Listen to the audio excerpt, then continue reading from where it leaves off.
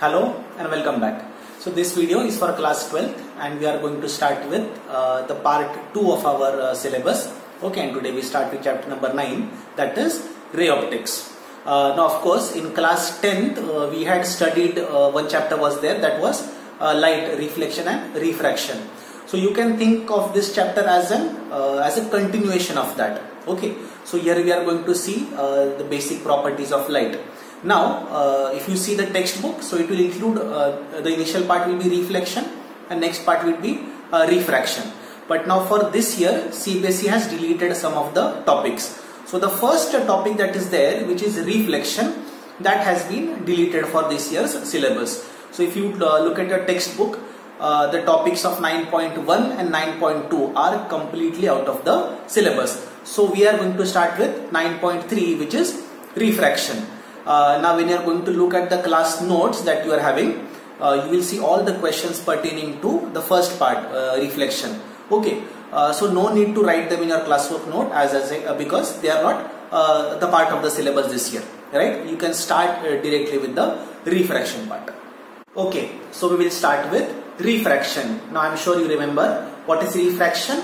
Refraction is the bending of light or the change in direction of light when it passes from one medium to another. Okay, now I hope you remember all these topics, but once again let us do a very quick revision of it. So here we will imagine a glass slab, right?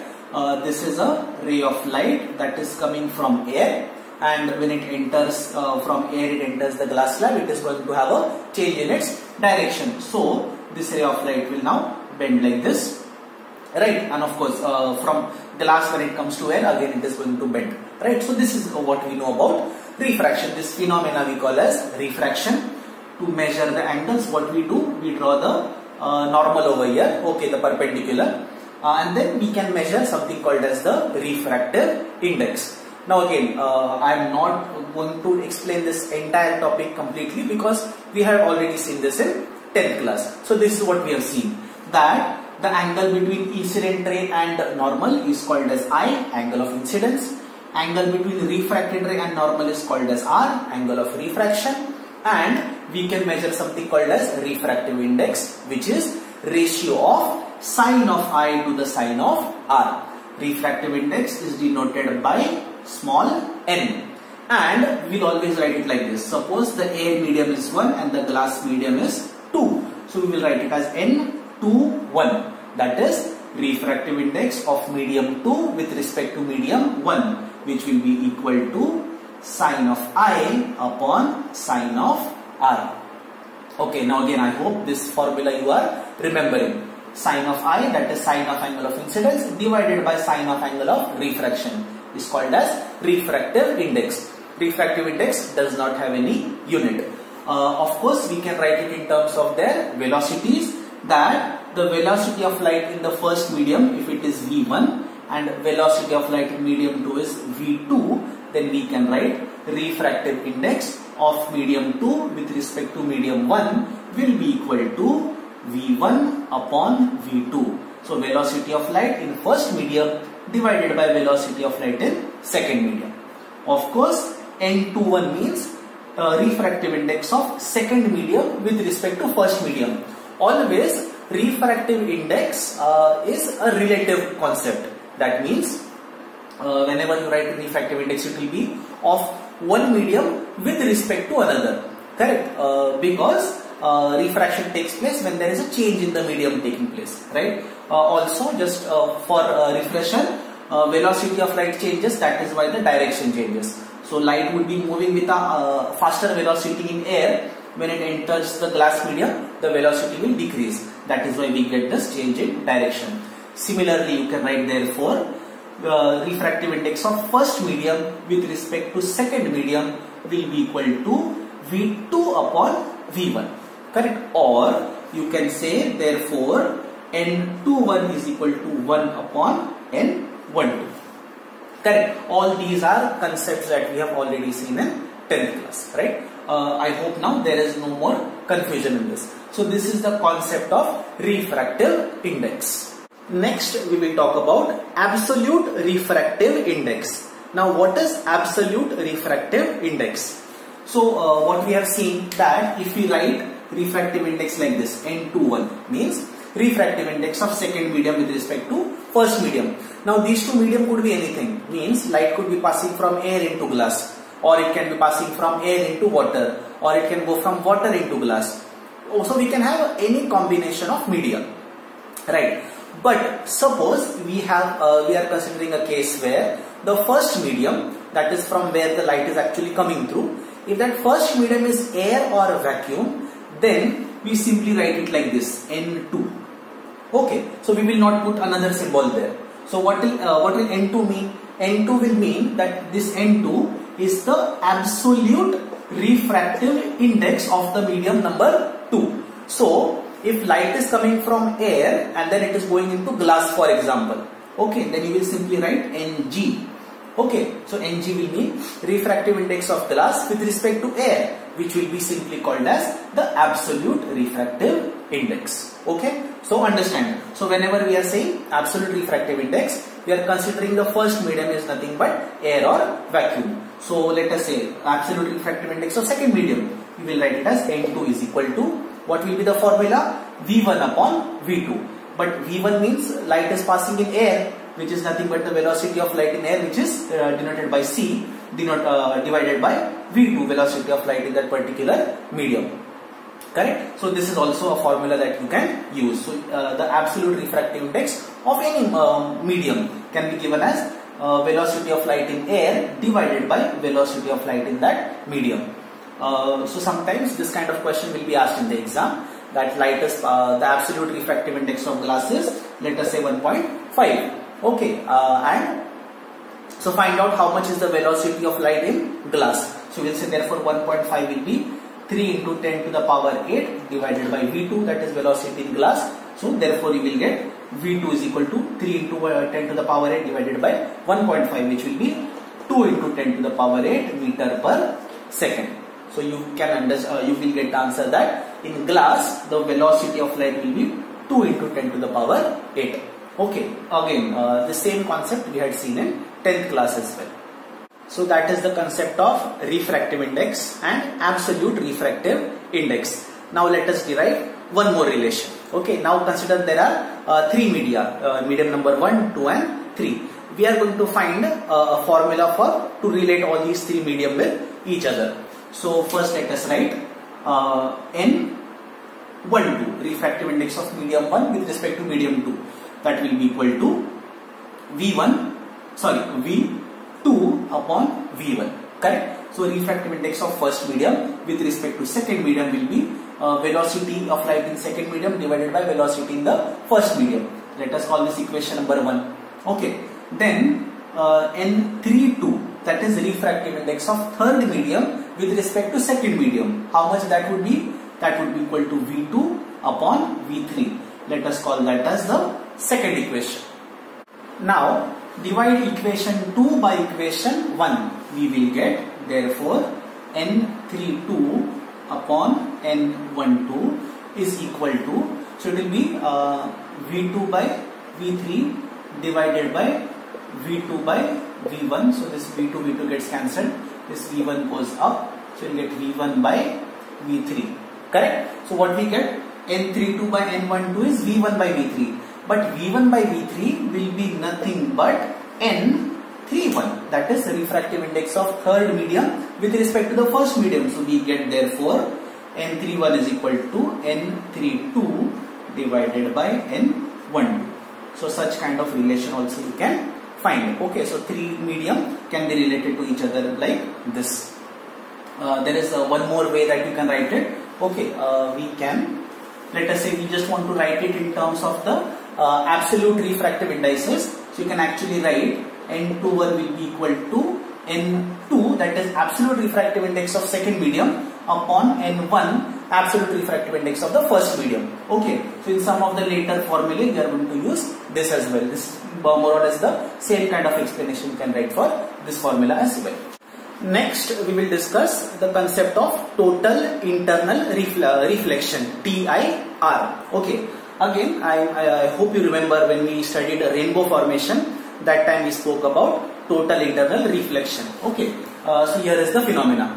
So here we have a dense medium, a glass medium, from which a ray of light will be passing to a rare medium, that is air. Remember, TIR will only take place when light will move from a denser medium to a rarer medium. Okay. So here is a normal that we have drawn. So here is our ray of light, that is the incident ray. What will happen is, when it goes from glass to air, it is going to get refracted. But here it is moving from a dense medium into a rare medium. And we know that whenever light goes from dense medium to rare medium, it will move away from the normal. So the ray of light will go something like this. Correct? So if this is the angle of incidence, this will be angle of refraction.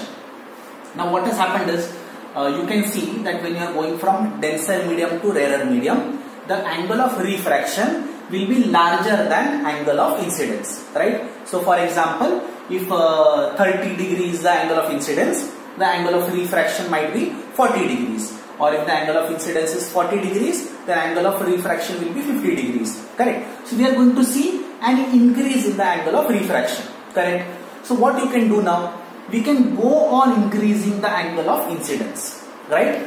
At one point we will notice that at a certain angle of incidence, correct, the angle of refraction will be such that it will actually go 90 degrees like this, correct? So it will actually move grazing the top surface of the glass slab. So here we are going to get R is equal to 90 degree, correct?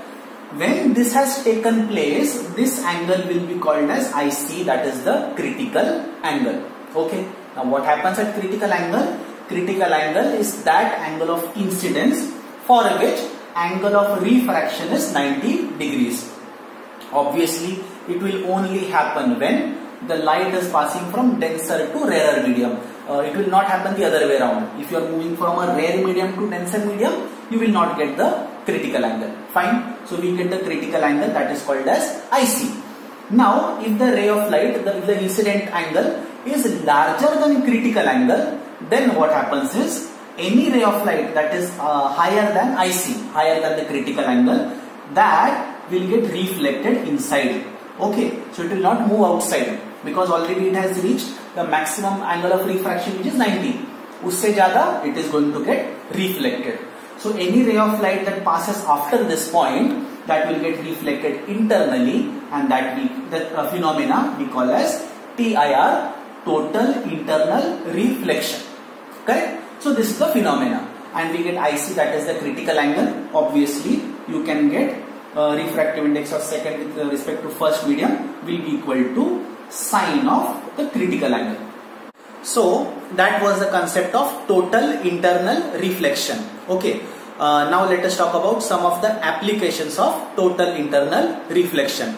The first application that we see in our city, we see it many times, and that is the mirage formation. What is mirage formation?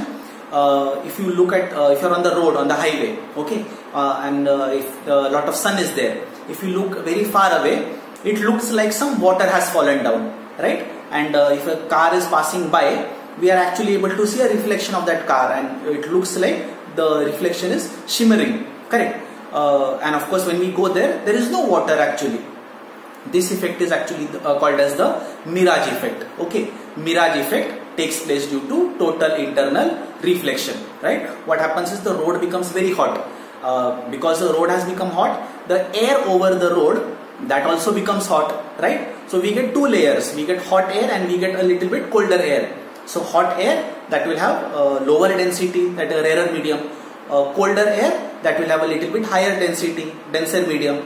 So any light that is coming from denser to rarer medium, that will get internally reflected, and that reflected light, when you see, you actually see the mirage, correct? So that is one application of total internal reflection. Second one, this TIR, it affects the diamonds, correct? Now when you look at diamonds, we see lot of light coming out of the diamonds. Basically they are reflecting the light, and that is why they look so shiny. Now how they are made to look shiny actually depends upon the craftsman, the one who is actually shaping the diamond. So if you look at the surface of the diamond, there are many cuts are made over there.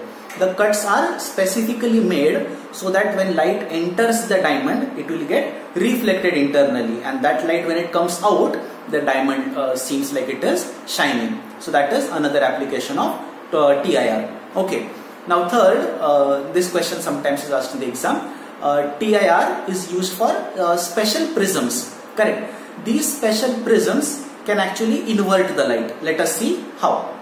So we can have such kind of prisms which are making use of the TIR phenomena. So if the object is like this, correct? The light coming from the object, it comes here and it gets reflected internally since it is more than the critical angle. So you can see the object is like this. The image that is formed, it is actually laterally displaced in this manner. Correct?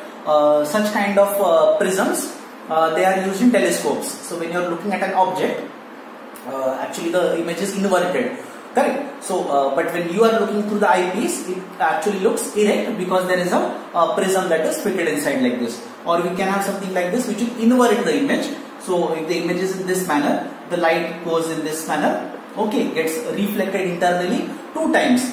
On this surface it gets reflected, and again it will get reflected on the other surface, and you get an inverted image. Correct? So such special prisms are there which will make use of this phenomenon of TIR. Now, apart from this, one of the most extensive and the best uses of TIR we make in making something called as the optical fibers. Optical fibers, they are basically made up of a transparent material. Okay. So basically have 2 kind of materials there. The inside the core, that is having a higher density, and then there is a covering, a coating around it, that is having a lower density. Correct? And they can be very, very long, just like wires. Correct? And what they do, let us say you can convert any signal into the light form. Okay, and when that light form enters this medium, correct, it is made to enter at an angle that is higher than its critical angle. And every time that there is a reflection, the angle is always higher than the critical. So what happens is, the ray of light that has gone inside keeps getting reflected internally, and this can go on and on. So even if you have, let us say, 100-meter long optical fiber, that light signal can actually go by with these internal reflections. And as I said, this we are using in our for our internet signals. Correct? We always talk of an optical fiber network. So the internet connection, the broadband connection that we are having in our house, that is actually sent by making use of these optical fibers. So communication actually has become much easier for us because TIR could be utilized in these optical fibers. So that was the concept of refraction and total internal reflection. Okay, make sure that you have understood those applications very well. Now we are going to move to the next part of this chapter.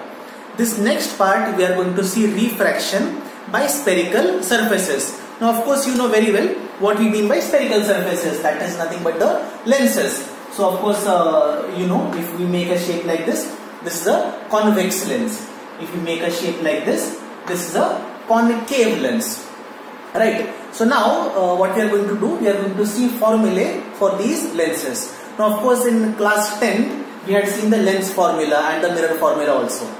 Of course we will derive that formula, but before that we are going to find a general formula for refraction whenever refraction will take place by any kind of spherical surface. Okay, so let us see. So we are going to make a spherical surface like this. Okay, imagine this is a spherical surface. This entire thing, this is our spherical surface. Right, so all this part, this is not necessarily a convex lens like you always imagine. Okay, this entire part, that is the convex surface. Here is the convex part. Right, here let us make our principle. Let us call this point as M. Here we will keep our object, let us call it at the point O. Right, now what will happen? The ray of light will come from here. Okay, and from here it will get refracted. Let us say the ray of light falls here. So this is where we are going to get our image. Let us call that point as I. So any kind of spherical surface actually forms images just like this. Here we have considered a point size object. So point size object at O, it will form an image at the point I. Okay, if we draw a normal over here, we can consider that this will be the center of curvature for this spherical surface, right? Now we have a relation for this image that has been formed. Now here I am not going to go with the derivation. Okay, in the notes you will find the derivation if you want. Here we will simply write the formula. Okay, a very simple formula, and this formula is applicable for all kinds of spherical surfaces, whether they are convex like this or they are concave. Okay, so what is the formula? Of course, before we write the formula, the refractive index of this medium, that will be taken as N1, refractive index of the other medium, that will be taken as N2. Okay, and the formula we get is N2 divided by what is the image distance? Mi plus N1 divided by what is the object distance? Om is equal to N2 minus N1 divided by the radius of curvature, that is this distance, that is Cm. Okay, that is nothing but R. So N2 minus N1 upon R. So this is the formula you are going to remember. Once again, N2, that is where the image is getting formed. Okay, so refractive index of where the image is formed divided by the image distance plus N1, that is the refractive index of the first medium from where the light is originating. Okay, the incident light is coming from. N1 divided by the object where the object is placed is equal to N2 minus N1, the difference between the indices, divided by the radius of curvature of that particular spherical surface. Now this formula you are going to remember, because we are going to use this to derive another very important formula, and that is the Lensmaker's formula. So let us see that derivation now. Now let us derive the Lensmaker's formula. Now to understand that formula you have to understand these diagrams. Let us see the first one. So here you see a convex lens, correct? Now what is happening here? The object is placed at the point O, correct? The light refracts and it forms an image at point I, correct? So this much part is very simple, right? A point image forms a point object will form a point image at the point I. Now to understand Lensmaker's formula, we can consider that this lens is actually made up of two refracting surfaces. The first surface is this A, B, C, correct? That is the first surface that we are showing in this diagram over here, the center one. And the other surface is A, B, C, which we are showing in the last diagram. Getting the idea? Because refraction is taking place two times.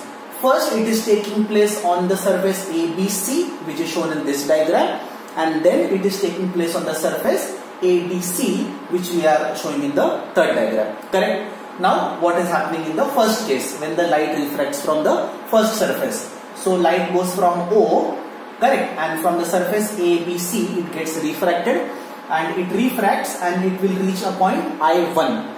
I1 is not seen in this diagram here because the light already got refracted by the second surface. Okay, so by the first surface the image is actually formed at I1. Fine.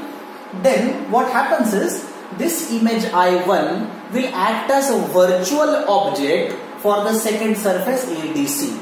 I will repeat once again. The first surface, okay, ADC formed an image at I1. This image is now becoming an object for what? For the second surface ABC. And now this image I1 will actually act as object, and now final image we get at the point I. Okay, so that is the meaning of these three diagrams. And of course again we are going to assume outside the medium here will be N1, and the material of that lens that will be made up of refractive index N2. Okay, so with that now let us start with our derivation. Okay, so now let us start with our derivation. So as I said before, here the refractive index will be N1, inside the refractive index will be N2. Let us make it on these diagrams also, N1, N2, here N2, and outside here it will be N1, correct? Outside you will be having air. Now we are going to use that previous formula that we found for all spherical surfaces, and that formula first we will put for the surface ABC, and then we will try it for surface ADC. So let us begin. So for this surface ADC, when you use the formula, you will get for the surface ABC N2 upon how much is the image distance? BI1. n2 upon bi1 plus here n1 plus n1 upon how much is the distance OB. OB is equal to n2 minus n1 upon r1. Now r1 will be the radius of curvature of this first surface ABC. Correct, that is r1. Let us call this as our equation number 1. Okay, so I think this one is very easy to understand. Now we will do the same formula for this third diagram. Correct. Now see what is happening in the third diagram. For ADC, the object is actually virtual. Correct. This object, that is I1. So this is actually a virtual object that we are getting for this surface. So now using the same one, now we are going to take the second surface, which is second surface N1. So N1 upon, and N1 how much is the distance? DI. So N1 upon DI. Then which is the previous surface from where the image is actually coming? That is N2. So N2 upon. Now since it is a virtual object, correct, because actually an image was formed which was acting like the object. So it is actually against the direction of incoming light. So this distance di1 will actually be minus, that is negative. So we will get n1 upon d1, n1 upon di minus n2 upon di1. Okay, equal to, this will be same, n2 minus n1 upon, now we will take it as r2. That is the radius of curvature of the second surface, and this we will call as equation number 2. Now we have assumed that this lens is a thin lens. Okay, so because it is a thin lens, you can actually say that B and D are very close to each other. Okay, and in normal scenarios that is the case. Correct. So you can say that B and D are so close to each other that this term, that is di1, okay, di1, you can say it is almost equal to bi1. Okay, and why we can say that? We can say that because this lens is a very thin lens. So equation 2 can be written as n1 upon di minus n2 upon bi1. Okay, equal to n2 minus n1 upon r2. Okay, now this will become equation number 3. Now if you add equation 1 and equation 3, what you will see? n1 upon n2 upon bi1 and minus n2 upon bi1. This will get cancelled out, right? And you will get the equation now n1 into 1 upon OB plus 1 upon bi equal to, on this side you will get n2 minus n1 in bracket 1 upon r1 plus 1 upon r2. Okay, so now I am going to erase these. Okay, I hope you have understood how we have derived these equations from these diagrams. Okay, now next what we are going to see what kind of changes we can make in this particular equation. So this is the previous equation that we had got. Now what you will notice here, this di, this basically represents the image distance, that is V, and OB, this represents the object distance, correct? So now we can assume that the object is very far away, right? That is, the object is at infinity. So if the object comes to infinity, this OB, this will get represented by replaced by infinity, and 1 by infinity will be 0. So if the object is at infinity, okay, it is very far away, and of course I hope you remember in terms of lenses and all, infinity basically signifies a very large distance. So if object is at infinity, then we can say OB equal to infinity, and therefore 1 by OB is approximately equal to 0. Then this equation can be written as n1 upon di equal to n2 minus n1 multiplied by 1 by r1 plus 1 by r2. Okay, so I hope now it is clear how we arrived at this particular equation. Now what is di? Di is the image distance, but I am sure you remember that if object is at infinity, image is formed at the focal length. So if image is formed at focal length, then basically di will represent nothing but the focal length. So this equation can be written as n1 upon f okay, F being the focal length, which is equal to n2 minus n1, and in bracket, now we'll write it like this, 1 by r1 minus 1 by r2. Why we are replacing r2 by minus is because for the second surface, the radius comes towards the left hand side. So by the Cartesian sign convention, the radius of the second surface will be negative. Therefore, this r2 will write as minus. Okay. So now we get the equation n1 by f equals n2 minus n1 into 1 by r1 minus 1 by r2. Again, this can be written as, so we will write this equation as 1 by f equal to n2 minus n1 divided by n1 into 1 by r1 minus 1 by r2. n2 minus n1 minus n1 minus n1. So this will get n21 minus 1 multiplied by 1 by r1 minus 1 by r2, and this is 1 by f.